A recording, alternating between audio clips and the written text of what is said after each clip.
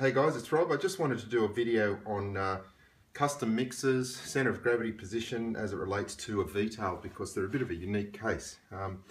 With our normal quadcopter, what we would normally do is we'd place the centre of gravity exactly halfway between the front and the rear motors. Okay, and what that's going to do is it's going to result in all four motors operating equally in a hover. With a VTOL, that's not going to work because, as you can see, the V, in this case it's 30 degrees, means the thrust line of these motors is not actually in the vertical, and with 30 degrees you're actually only getting about 86% of this thrust being applied in the vertical sense. So essentially, if you were to put the centre of gravity at the midpoint between rear and front motors, the rear is not going to be able to develop enough power to balance the front. So that's one problem. What I see quite often with VTOLs, this particular frame, it's also able to be built as a tricopter, and the front arms and the rear boom here, they're the same length. So if we had a third motor in the middle, that would be fine because you've got 1, 2, 3 motors all developing equal thrust. The centre of gravity could be right here in the middle of the flight controller, and that would be perfect for a tricopter. But it's not ideal either for a VTOL in this particular frame, because now we have 2 motors, and as I said, we've got 86% thrust, but 86% of 2 motors is still giving you more thrust through this point than a single motor would. So how do they fix it? There's a couple of different ways. What I've noticed is that some custom mixers are based on the position of the flight controller, and if the center of gravity is at this flight controller, you can make it fly, and you can make it fly quite well by creating a custom mix that reduces the amount of power coming out of the rear motors. Okay, now that's going to compensate for having 2 motors on the back and the center of gravity in this position. That'll work fine.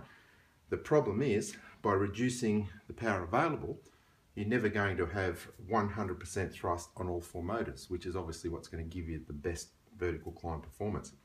So the best way and the optimum way to get maximum performance out of a VTOL is to calculate the center of gravity accurately based on all 4 motors operating at maximum thrust. So the front motors and the rear motors at 100% thrust.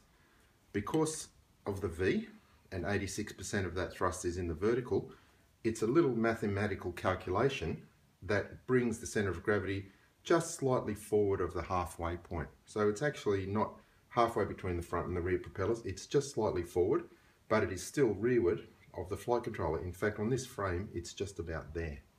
Okay, so once you calculate the center of thrust, this is what we call the true center of thrust with all motors acting at the same thrust value.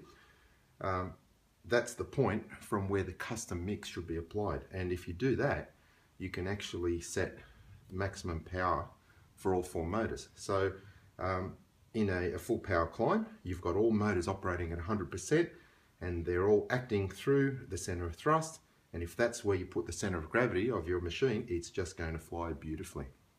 One thing, people that own VTOLs, and I've experienced this, notice something they call a growl on a vertical climb. Now what that growl is caused by is a misbalance of the custom mix and the center of gravity position. Just follow me through with this one.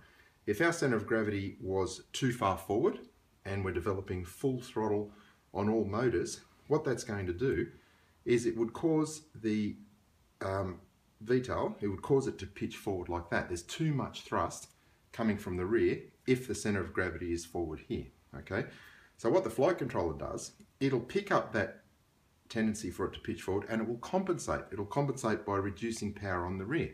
And what's going to happen is you'll get a very, very slight and very rapid oscillation as it's climbing, as it's continually applying and reducing power on the rear motors to keep that quad level, okay? Because the center of thrust is acting rear of the center of gravity. So you've got like a couple that is causing the quadcopter to pitch forward like that. Center of thrust here, center of gravity there, it's a couple.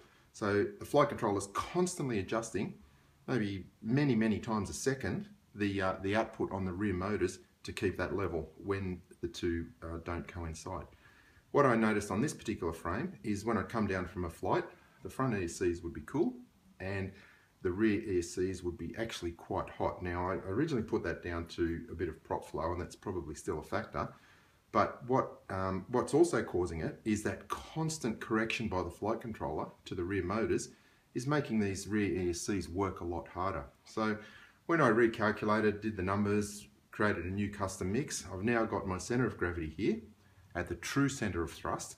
I've got the custom mix set accordingly, so all motors can produce 100% power, and the center of gravity and the center of thrust coincide. What that means is in a full power climb, it just goes up. There's none of that oscillation which causes the growling sound. And because it's just going up and there's no constant rapid corrections on the rear ESCs, they fly a lot cooler. And that's been my experience too, that these ESCs stay quite cool now when I'm flying, even when I'm pushing it hard. So the basic thing is with a VTOL, calculate the center of thrust, calculate your custom mix based on that center of thrust position, and then adjust your battery to ensure that the quad balances at that center of thrust and the center of gravity coincides. Thanks for watching.